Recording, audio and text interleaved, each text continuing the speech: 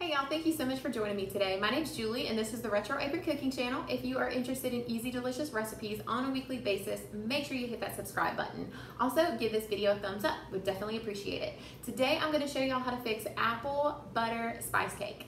I don't know where y'all live, but here in the Carolinas, it has been the hottest summer ever. And the other day, it finally cooled down just a little bit. So definitely thinking about fall and sweaters and apples and pumpkins.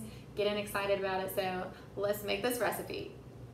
In my bowl, I have a half a cup of softened butter, and to that, I'm gonna add 3/4 of a cup of granulated sugar. We're gonna mix that together until it's smooth. Let's go ahead and cut that oven on to 350, and next to our sugar and butter mixture, we're gonna add 2 eggs. This recipe actually uses a total of a half a cup of buttermilk, but right now we're just gonna add half of a half, so 1/4 of a cup, and then we're gonna use the rest in a little bit. Beat that until it's nice and smooth, and we're just gonna go ahead and scrape the sides and set this bowl aside for right now and mix our dry ingredients together. In our smaller bowl, we're gonna add 2 cups of all-purpose flour, some baking soda, salt, cinnamon, and y'all know the exact measurements and ingredients are going to be listed below and also on my Instagram page, The Retro Apron, with the exact measurements and exact ingredients.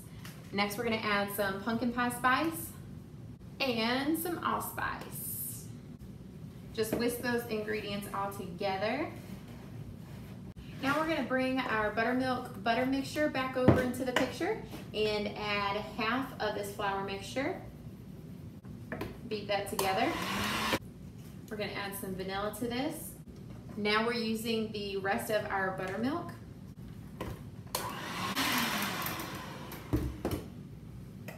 And the rest of the flour mixture.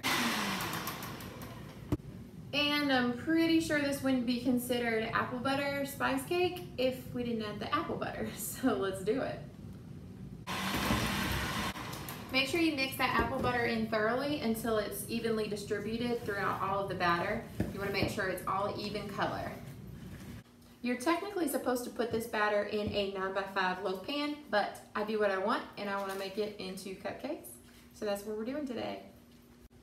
I'm actually taking these to work with me tomorrow for my coworkers, and I'm really just feeling extra grateful for my job today. There's a lot of people out there that don't have one, and even if you don't love your job, just be grateful for it. But in the comments below, let me know something you're feeling extra thankful for today. I think gratitude is one of the most important things that there is, and I think a lot of times we just take things for granted and we're not very thankful. We always want more, but we're not thankful for what we have. So let's work on that a little bit. I have some absolutely amazing recipes on my channel for cakes, so make sure you check out my Kentucky butter cake and also the buttermilk banana cake. They're both delicious, and I think y'all will like those too. All right, we're gonna put these in the oven. While the cupcakes are in the oven, we're gonna fix a glaze for on top. All it is confectioner's sugar and orange juice. It's gonna be so good. We're gonna put it on while they're still a little bit warm so they can really soak down into the cake. It's gonna make them amazing.